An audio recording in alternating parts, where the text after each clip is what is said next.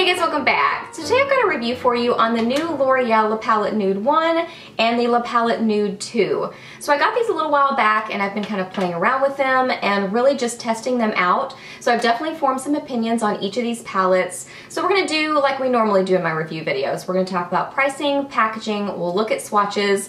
I do want to compare one of these palettes to one that's already in my collection, so I'm going to show you that and then just kind of give you my overall thoughts and opinions on these palettes. So let's jump into it. Okay, starting with pricing and packaging. So the price of these palettes really kind of varies depending on where you buy them, but I got mine from Walmart and they were $15.84 each, which is pretty high priced for a drugstore eyeshadow palette. But something to consider with these palettes is that they are significantly larger than most anything you would find in the drugstore.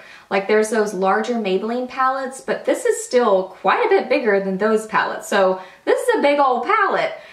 So that's really something to think about, is that there's a lot of product in this palette. Let me show you really quick. Okay, compared to the Naked 2 palette, I mean, this is pretty close.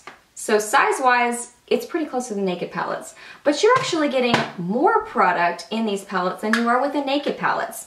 These are a total net weight of 17.5 grams, and the Naked palettes are 15.6 grams. So you're actually getting more product in these palettes than the Naked palettes. As far as the packaging goes, it's nothing exciting. It looks like it's from the drugstore, but that really doesn't bother me. I mean, I think it looks like a nice, sleek drugstore palette. So I think the packaging is just fine. I think it's pretty. It's a little bit bulky. I think they could have taken off the sides a little bit to make it a little bit smaller. I think that the European version is a little bit more sleek, so that would be nicer. But I do think that the packaging is just fine. They do give you some look suggestions on the back, which is really nice. If you're not sure what to do with these palettes, they do give you some look suggestions back there, so that's really great. And these do come with a little double-ended applicator. You get a little brush on one side. It's pretty soft. I think that would get the job done as far as just kind of blending, and then a little sponge tip applicator on the other side. So it's always nice if you have something in there that if you're in a pinch and you need something to use, you do have an option there. Okay, so looking at the collection of colors that you get in each palette. So on the top is the Nude 1 palette, and on the bottom is the Nude 2. There's that pinky again that I like to point with. There's the Nude 2 down there. So you can see the Nude 1 is a very neutral palette. It's got a lot of kind of golds and light champagne shades in it, whereas the Nude 2 is more kind of on the purpley, pinky burgundy side. So they're definitely different palettes. I think they did a good job of giving you two very different options here. This one's very warm toned, this one's very cool toned. The Nude 2 has more mattes and satins. We'll look at more of that when we look at swatches.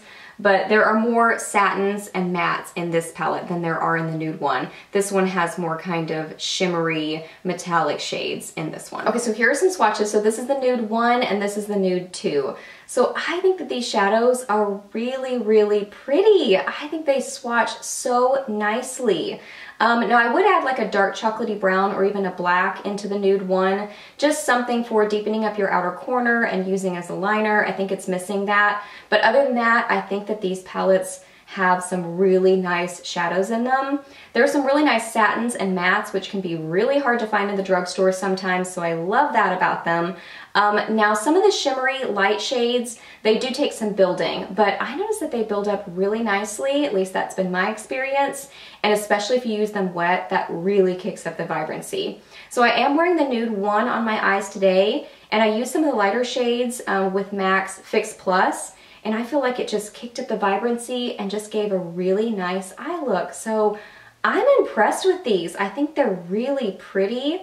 Now they do kick up some product in the pan, especially is where I notice it. So they're a little bit powdery, but I don't notice a lot of fallout on my face, which is really great. I just noticed that the pan, like the palette, gets a little dirty and they kind of kick up some product in the pan. So I would just suggest tapping off your brush to avoid fallout on the face, but I really haven't noticed that being a problem. It just kind of gets a little dirty looking in the pan. So I wanted to show you a quick comparison. So when I first got the La Palette Nude 2, it kind of reminded me of my Tartelette palette, which I love this palette. So I want to show you some comparisons between the two. So this is the La Palette Nude 2 on this side, and this is the Tartelette palette. So you can see, they're definitely not a dupe. There are a lot of differences here. Like this is an all matte palette. I mean, that's a huge difference. But this one also has some browns in it, and it's just not the same palette.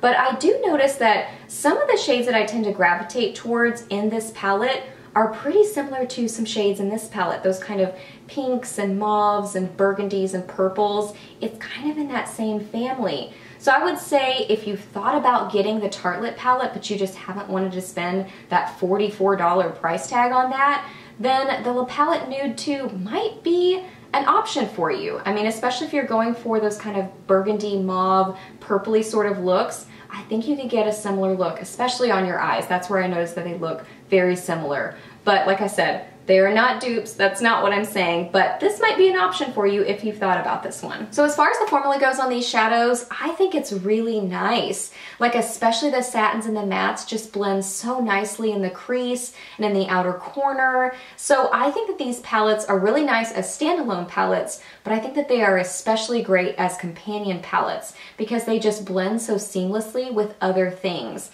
So I've been loving pairing these with other things in my collection. Now, like I already mentioned, the shimmery shades do take a little bit of building, but I noticed that they build up just fine, and especially if you use them wet, that really kicks up the vibrancy. These stick around throughout the day. I don't notice my eye looks fading and looking gross. I just am really impressed with the formula on these shadows. So my overall opinion on these palettes is that I really love them. I think that they are such nice quality. I think they blend really nicely. They're pigmented. I love the collection of colors in there. I think they're really great.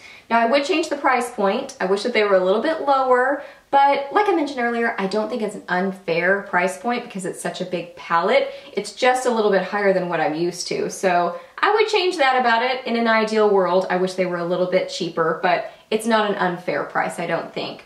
You know, I've noticed some kind of hit and miss reviews on these palettes. And you know, it's kind of funny when you are a YouTuber and then you also watch YouTube and read blogs, which I definitely do, and say your opinion is different than a lot of people or even the majority, it kind of makes you go, huh, like, did I get something wrong, or am I not understanding something? And I'm really not sure why my opinion is different than quite a few people on these palettes, but I'm always going to give you my 100% honest opinion and my experience with the product. And my experience with these palettes has been, I really love them. I think they're really great, and I would definitely recommend them. Alright guys, so that's my overall review on the L'Oreal La Palette Nude 1 and Nude 2 palettes. So I hope that you really enjoyed this video. If you have any more questions for me about these palettes, just ask those down below. You guys know I'm always happy to answer those. I would love to know your opinion on these palettes, like what you think about them, what your experience has been with them, how you enjoy using them, or maybe if you don't even like them. Just let me know down below. Please subscribe to my channel if you're not already, and I'll see you in the next video.